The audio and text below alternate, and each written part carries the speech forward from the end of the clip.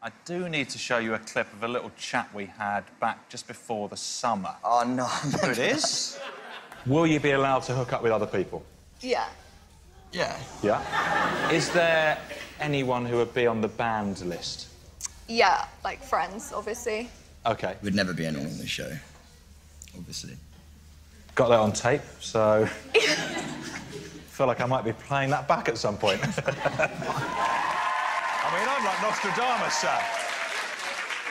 How do you feel watching that back? Like a bit of an I don't idiot. want to say I told you so, Sam, but I did tell you so quite clearly. I forgot you actually said that. Yes, evidently, very quickly forgot. Oh. According to Mitten, in Ibiza, no girls were safe on the island. Fundamentally, did you just think, I could get through some ladies here? It was for more than that, but obviously you're in Ibiza, that is an element, I suppose, of it, but... Did you think you might get away with it and Tiff would take you back?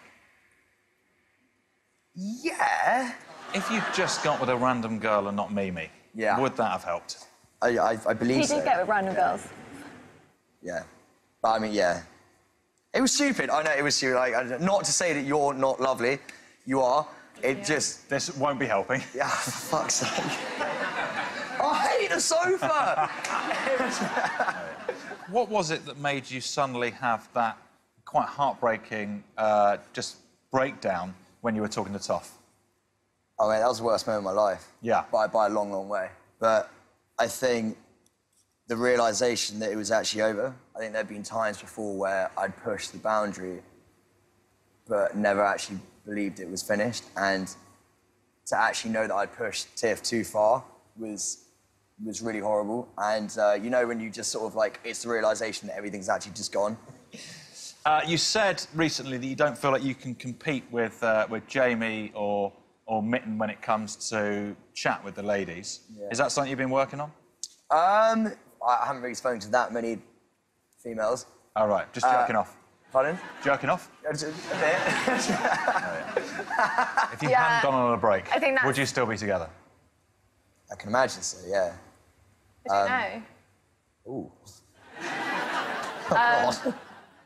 But it was a stupid idea. Don't go on a break. It's not a good idea. Louise. Hello. What do you think? Was it good that they went on the break? I remember me and Ryan actually always said you shouldn't go on the break, but I always say the same thing. I really want them to end up together.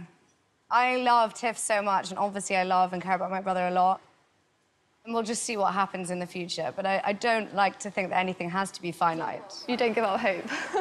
How did you feel when you found out that Sam had got rid of your initials and replaced it with a cock? I was really shocked, actually.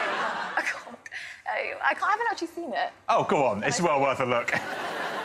Get your cock out. Yeah. Come on! This is awkward. It's not a belly. It doesn't work with a